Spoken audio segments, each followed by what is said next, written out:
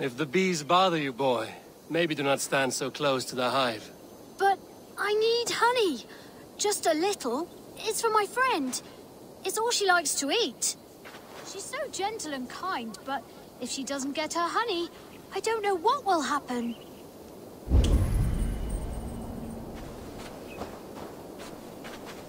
My friend loves honey. She has a very sweet tooth.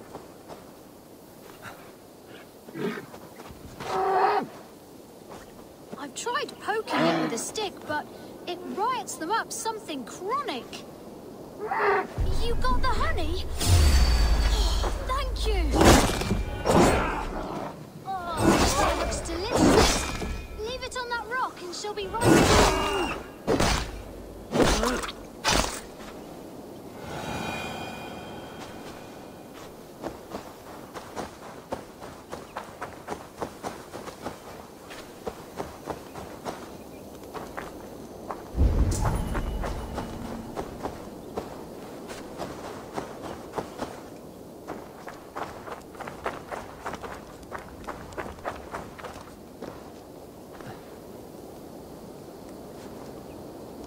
Is just over there by the tree. Hurry before she comes. Come sit and wait with me. She'll be here soon.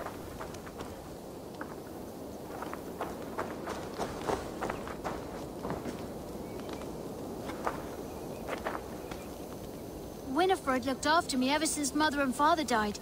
She's my best friend. The other children tease me. Sometimes they throw stones to shoo me away and call me the grubby watcher in the woods. Winifred saved my life. I was curled up on the grass praying that God would take me too. And she scared the wolves away. There you are, Winifred! I got you honey!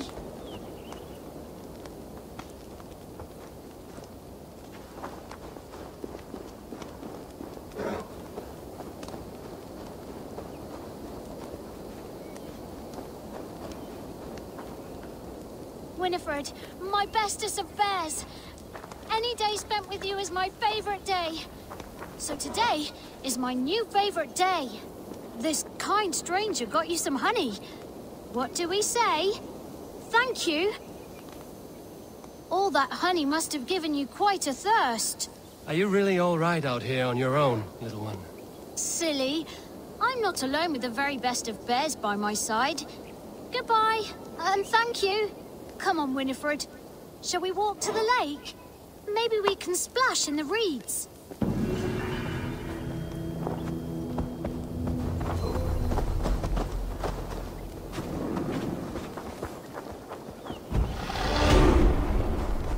Strange fellowship. But then, friendship can often be found in unexpected places.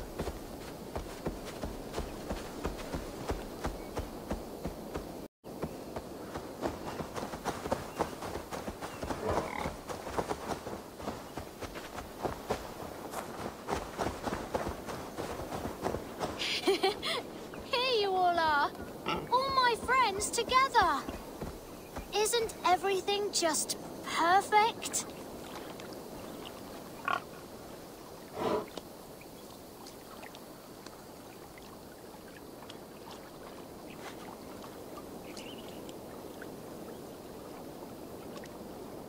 Mm.